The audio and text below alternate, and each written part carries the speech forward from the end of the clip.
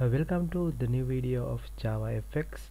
So in this video we are going to discuss some important facts which was asked from some of my students while developing their JavaFx project. They face some issues, so they highlighted those issues. So I'm going to just explain those issues, how to solve those things. Okay.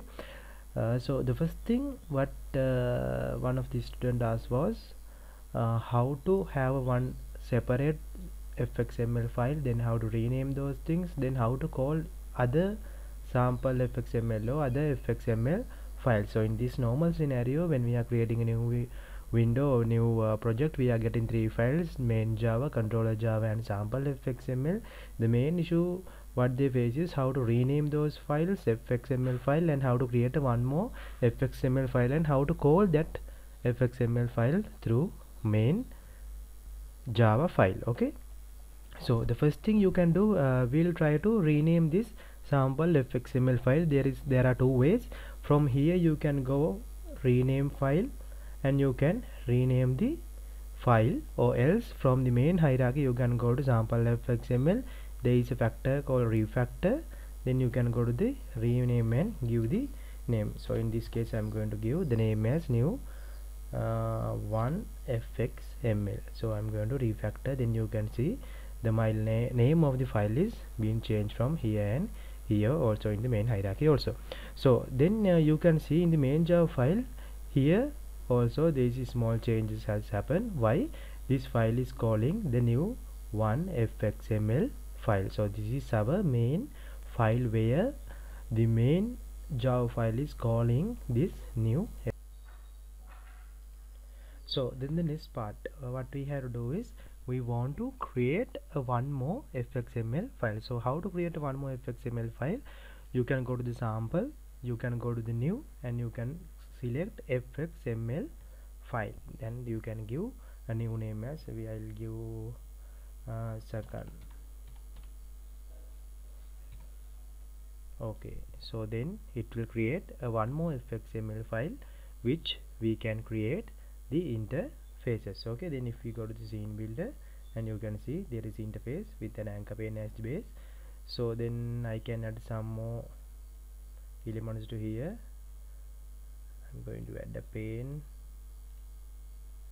and then over the pane I'll add some text. So I can add a label here, so to identify the page what we have created.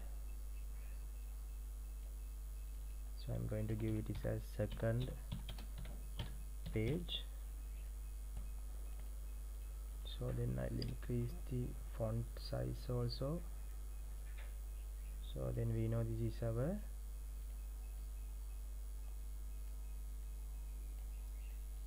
second page. Okay. So we have created one more Fxml file. So how to create the Fxml file is by the sample. You can go to the new. From the new you can select Fxml file. Okay. So then the issue what we have is how to call this second Java file through our main Java file. So in the news, if the normal scenario, if we run the file, we will be getting only the main file. So if it is building, we'll check. We are getting this main file. Main file mean new one.fxml file which is created itself from the system.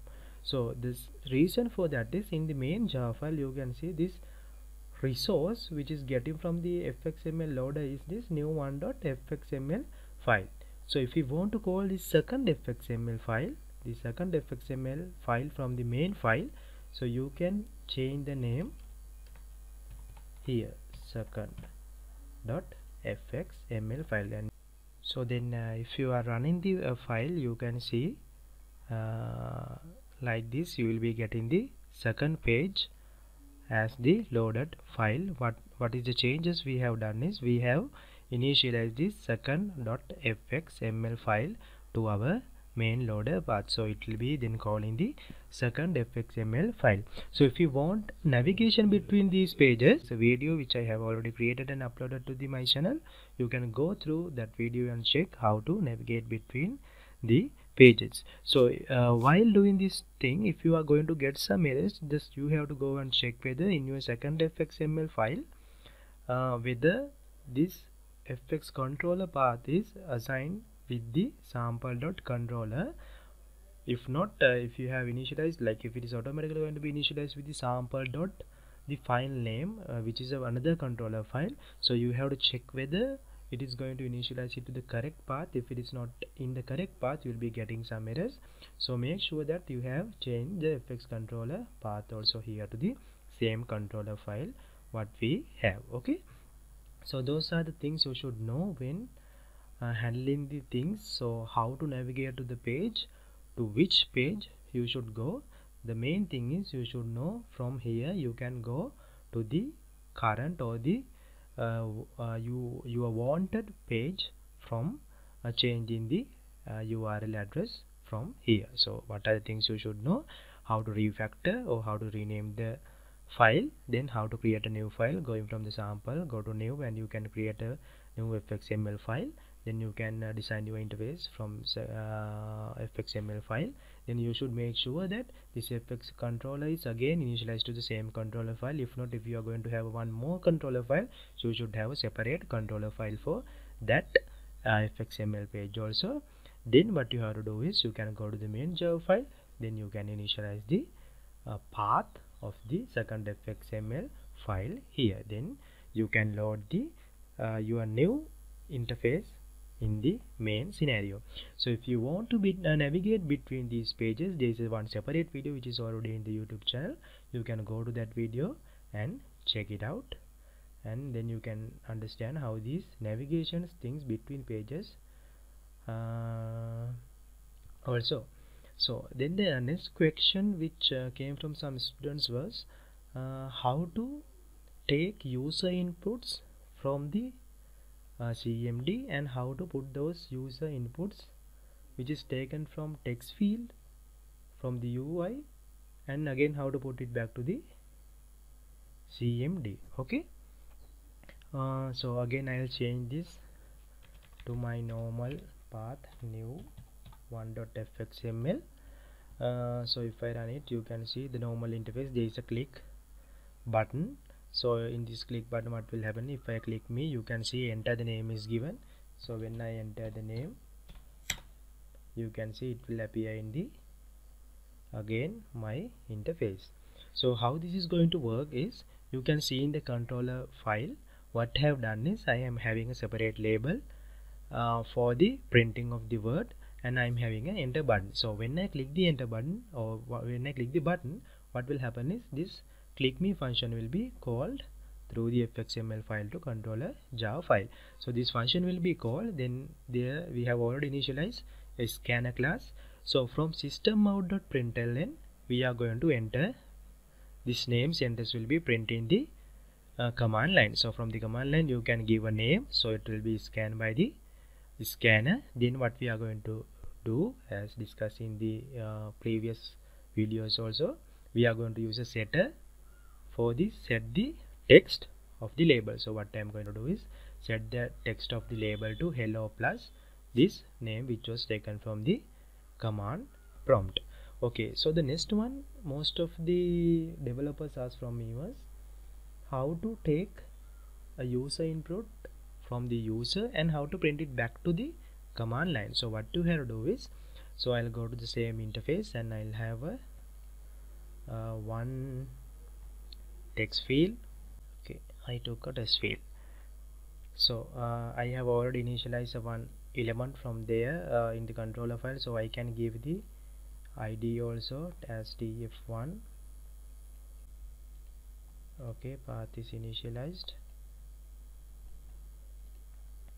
Then what you have to do is, when you are running, when I click the button, you should print the sentence back to the command prompt. So what you should do, what are the changes you should do?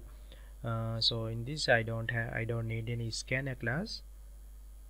What should I do? First thing is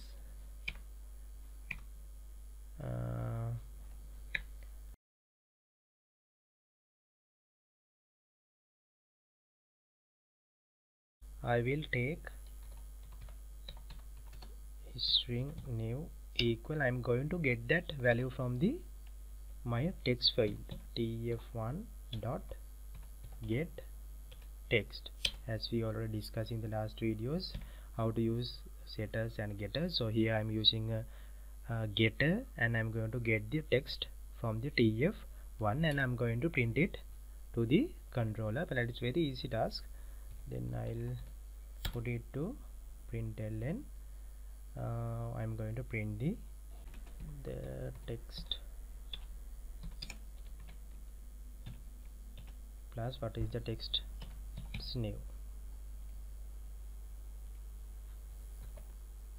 So my variable name is fine, I have initialized tf1 also, elements are also fine. We can save it and check the running. Okay, so I have changed the name to the name, giving a different name. So we cannot use the new as a keyword because new is a keyword which is used by the Java. So I have just given a change the name of the string to the name. Then we can run it and see what is going to happen.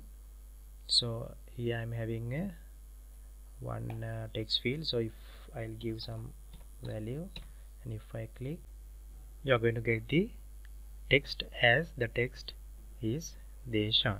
So you should know these changes. So you should initialize all these fields correctly, what the elements what you need for the interfaces. Then from the interfaces you can initialize these fx IDs correctly. If you go, you can give the given initialize fx IDs also. Then from the click me, these things we have already discussed. For elements, these things you can correctly initialize. Then you can see when I click the button, so that text will be taken from the text field and we'll put it to the command line. So this is the command line where we can see the text is what is the value which we have given. So if we change this text something, then if we click me again, then you can see the text is taken from the text field and put it into the command line. So this is how the system is going to work. So these are the some questions which was highlighted from some of the students. So hope this video will help you to figure it out, the issues you have while doing your tutorials and other application works.